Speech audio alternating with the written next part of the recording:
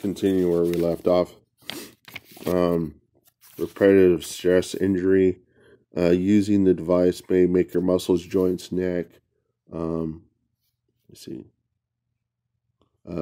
muscle, joints, neck, hands, skin hurt if any part of your body becomes tired or sore while using the headset or its components, or if you feel symptoms such as tingling, numbness, burning, stiffness. Stop and rest for several hours before using it again.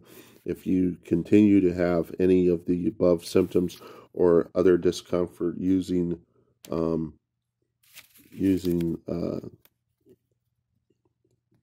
during or after use, stop use and see a doctor. Accessories. Your headset and software is not designed for use with any unauthorized accessory. Use unauthorized accessory may result in injury to other. Okay, refer to the accessory instructions, proper installation, blah, blah, blah, blah. Install, use wrist straps, use lanyards. Interference with medical devices. The headset controller may contain magnets or components. Okay.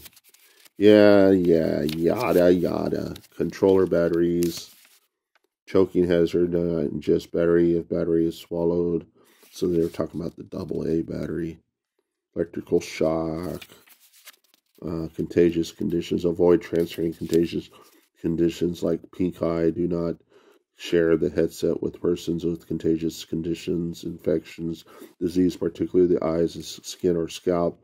The headset and controllers could be cleaned between each use with skin-friendly, non-alcohol, non-abrasive antibacterial wipes with dry microfiber cloth. For the lenses, do not use liquid or chemical cleaners for lenses. Replace the facial interface on the headset if it becomes worn or cannot be cleaned. Skin irritation. The headset is worn next to your skin and scalp. Stop using the headset if you notice swelling, itchiness, skin irritation, or other skin reactions. Similarly, hand controller, please stop use if observed any skin irritation. Device temperature. It is important to check the temperature of your device as front surfaces get hot to reduce the risk of injury. Caution, do not touch hot surfaces in prolonged periods. Use an environment to avoid the damage to the headset. Do not expose them to moisture, high humidity, high concentrations of dust, or airborne materials. Temperatures outside of their operating range. Direct sunlight. Keep cables away from children and pets. Not a medical device. This headset and accessories are not medical devices. They are not intended to diagnose, treat, cure, or prevent any disease. Keep away from pets. Avoid damage. Keep a headset, charger, cables, and accessories away from pets. Regulatory information. There's regulatory information.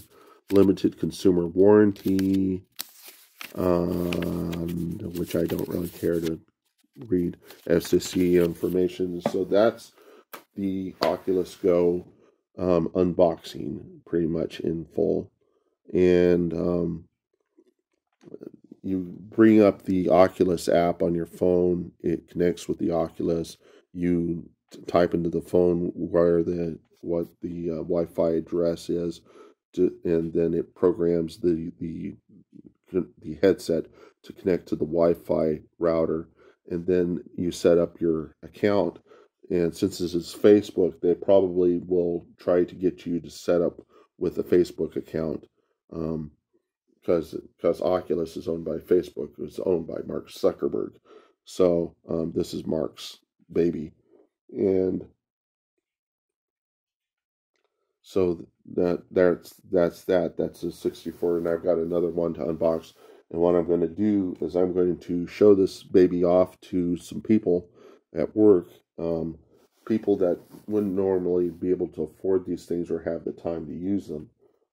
I just want to give them a taste of what is coming down the pipe, and what will be possible forms of entertainment for them whenever they're on their days, whenever they sit at home in bed and sleeping or watching TV, and they would probably rather be on an island somewhere in the Pacific watching the Galapagos dragons, Komodo dragons, or whatever. you can have those experiences in VR that make TV look like watching a postage stamp. TV can't compare to the experience of VR. Um, I don't know why people have such a. It seems to me that there is a stigma of social stigma with VR. People see it as um, complete immersion into VR as being dangerous to social. But the thing that what really comes out of VR is you come to the realization that when you meet people in a VR space, you are forced to be sociable. You can't even use cell phones in the space, and so you become what you would be in reality if you didn't have any technology. You become a sociable being, and in fact, it has the effect that whenever you're in VR and you're meeting people, you can't tell their age, you can't tell their sex, their race, or anything about them. All you see is a person, and you're forced to interact with them as a person.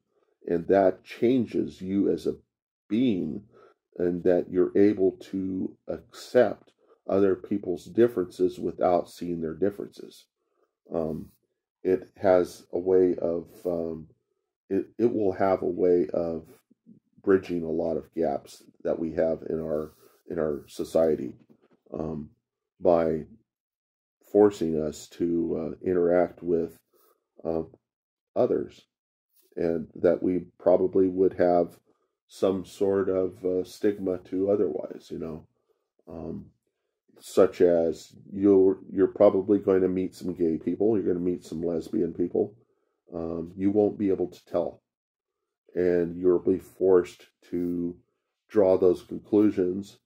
Um, you'll be forced um, to accept them because you will become friends with people that you would not normally accept. Um, that's what VR does, and it's great. It's a great force in that respect. It will turn conservatives into liberals. It'll turn liberals into more liberals. Um, it might not turn liberals into conservatives, but it has the effect of being able to do such things. I swear. Um, so let's stop this sucker. Yeah, and your conservatives are probably going to become liberals. Um, I'll claim that it does everything that you hate, you conservatives. But you conservatives would not